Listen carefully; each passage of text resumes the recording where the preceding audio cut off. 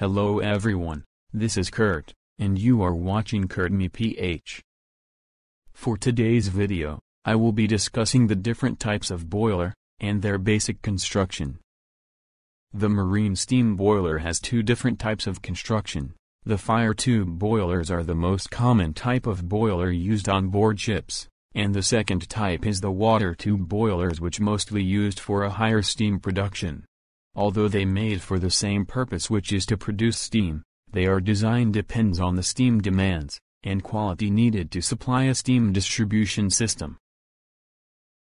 The fire tube boiler is a type of steam boiler, where the smoke from the burner combustion is passing through the flue tube pipes. These pipes are surrounded by the boiler water, and it is where most of the heat transfer is happening to increase the boiler water temperature to boiling point. The heat of the smoke in the tubes is transferred to the boiler water that surrounds the flue tubes, and generates steam. The smoke tube or fire tube boiler are used in the system with less steam quantity and quality. There are two types of fire tube boiler on board ships: horizontal fire tube or Scotch boiler and vertical fire tube boiler. The horizontal fire tube or Scotch boiler is an old type of boiler with cylindrical furnace surrounded by water inside the shell. The furnace in this type of boiler is water-cooled, has a large diameter and is thicker.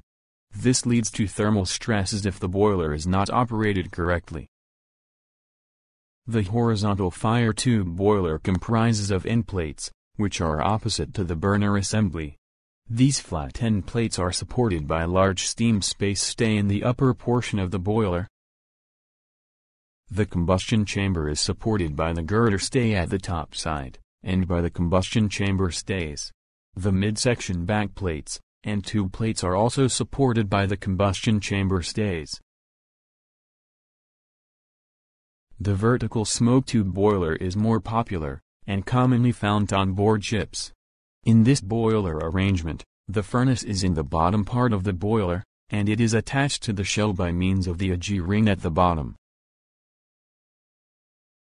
The furnace of the vertical fire tube boiler is fitted with refractory, which contains the produced heat inside the furnace, and also protects the G-ring from overheating. The combustion chamber with tube stacks is located above the furnace, where the hot smoke is passed for heating the water drum. The top of the combustion chamber is supported by gusset plate, that transfers the stresses to the boiler shell. The fire tube boilers are competitive for steam rates up to 12,000 kg per hour, and pressures up to 18 kg/cm². Fire tube boilers available for operation with oil and gas fuels. Water tube boiler. A water tube boiler are second-generation boilers with modification in the construction and working principle of the smoke tube boiler. The tubes inside the boiler are filled with water instead of smoke, and hence the thermal stresses are less as compared to those produced by the smoke tube boiler. Most of the water tube boilers are comprises with three main sections: the water drum, steam drum, and the tubes. The water drum is located at the bottom of the boiler, and carries the hot water which supplies the same water to the steam drum where the steam is generated. The steam drum is located at the top part of the boiler, and is fitted with external and internal mountings, which include safety valves and steam stop valve to supply steam to the ship's systems. The tubes are comprises with different pipes: the screen tubes, superheater tubes, generating tubes, and downcomers. The screen tubes are placed before the superheater. These tubes are adjacent to the furnace, and absorb the flame as well as the generated hot gas heat. Since these tubes are directly exposed to the furnace heat, they are of large diameter to prevent overheating.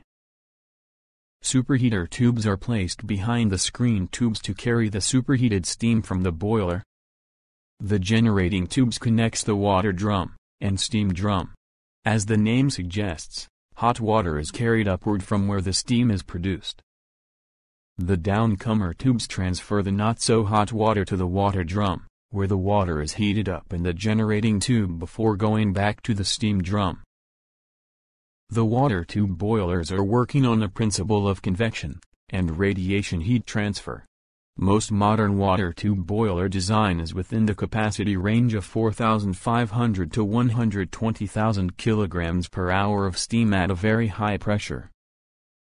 Here's a quick comparison between fire tube and water tube boiler in terms of construction and purpose. The fire tube boiler's construction is the first type of the steam boilers, and the water tube boiler's construction design is based from the fire tube boiler. The fire tube boilers are commonly used on board ships where the steam production needed in the steam distribution system is low, with the steam rates up to 12,000 kilograms per hour, and pressures up to 18 kilograms centimeters squared, while the water tube boilers are designed to supply a higher demand of steam production rates up to 4,500 to 120,000 kilograms per hour at a very high pressure. The fire tube boilers are mostly used on board ships in steam heating systems, and water tube boilers are mostly used in steam turbine operation. And that's all for marine steam boiler types and construction. On the next video, I will be discussing marine steam boiler basic distribution system. If you liked this video, please don't forget to like and subscribe to my channel. Thank you for watching, and see you on the next one.